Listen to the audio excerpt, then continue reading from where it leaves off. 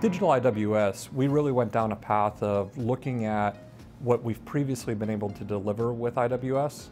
How do we build on those successes, but also acknowledge the challenges our clients have had in delivering a full manufacturing transformation?